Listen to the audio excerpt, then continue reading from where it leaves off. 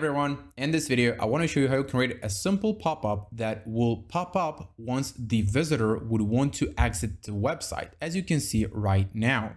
We can see here, wait a sec, we got cookies, sign up and get. So without further ado, let's dive right in. So currently right now I'm in my WP admin dashboard, and what you want to do in your case is head over to your templates and then head over to add new template. And in this case, you would want to choose a pop-up from this drop down and then name your pop-up. In my case, I went with we got cookies because I think everybody loves cookies. By the way, all the links to the plugins that I'll be using, specifically I'm using Elementor and Elementor Pro, will be down in the description of this video. Other than that, head over and click create template. So in my case, I went with a pre-made template by Elementor just to keep it as simple as it is, and then I just stylized it a little bit. As we can see here, it is this template right here. The simple way that you can do that is simply by clicking insert, and then it will insert itself into the Elementor editor, as we can see here. In order to center it, or you'll be able to play around with it, you want to head over to the settings of the pop-up. So the way that you do it, if you're in the old editor of Elementor, you want to head over to the bottom left hand corner and head over to the wrench icon over here under settings, and then you'll be able to see that we have our pop-up settings right over here. So I've centered it right over here under the position, horizontal and vertical. I just centered it out over here. And again, you can play around with it. Just put it on the bottom, on the right, or on the left, put it at the top or at the bottom, or whatever suits you. So I'll head over and center it, and then you'll be able to edit it over here. But for this, I would just keep it as it is. The thing that I wanted to show you here, other than we have the style over here, is that you can specify the triggers. Specifically, I've configured it that way that when a person is trying to exit the website, it will pop up. So the way that you do it is head over to the settings over here, right next to the publish button over here, or if you're in the new editor, again, it will be in or next to the button over there, and then you will be option to display the settings, and head over to save options.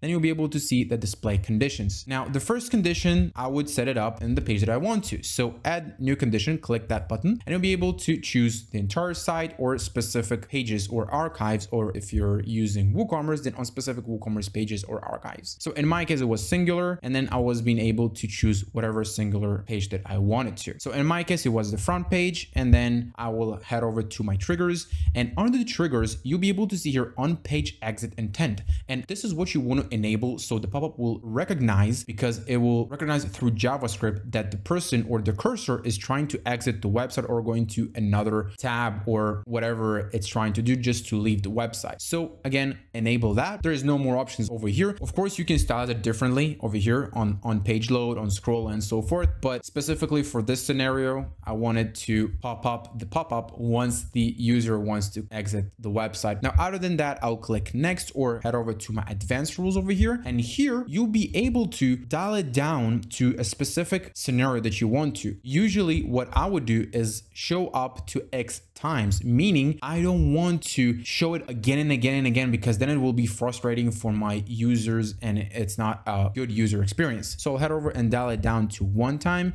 persisting on open. I'll keep that as it is. And other than that, I think you're good to go. Again, you can schedule it and you can show on browsers, show on devices, hide for login users if you want to, and then show when arriving from and when arriving from specific URL and all the other options. Other than that, once you're done, just click save and close. Now, in my case, I will need to go to my auto pop-up, which is similar to that, and then disable it, and then we'll be able to see this pop-up. But other than that, I'll head over to my main page of the website, and then we'll be able to see the pop-up once I'm trying to exit the website. So I'm back here on my front page. So let's try it out and see that it's a different pop-up and not with the cookies. So let's try to exit our website. Okay, I see that doesn't work. So in my case, I assume that it already triggered that I've already tried to exit 1 time. So I'll just head over back to my edit page over here, and I'll head over to my save options, and I'll head over to my advanced rules, and I'll just disable the show up to X times, and I'll just save and close. And now when I'll head over back to my front page and I'll just click refresh, then we'll be able to see that when I'm trying to exit, my pop-up will pop up. As we can see here, sign up and get 10% on flooring services. And yeah, that's pretty much what I wanted to show you in this video, how simple it is. It's just by creating a pop-up with Elementor and Elementor Pro. You don't need to do a lot here because it's just a matter of setting up the settings over there. And yeah, that's pretty much it. And if this video helped you, I'd be really glad to if you leave a thumbs up. Make sure to subscribe to my channel so you won't miss any tutorial that I post on this channel, whether it's on Elementor, WordPress, or WooCommerce, or any other platform or plugins. Other than that, I'll be seeing you in the next one.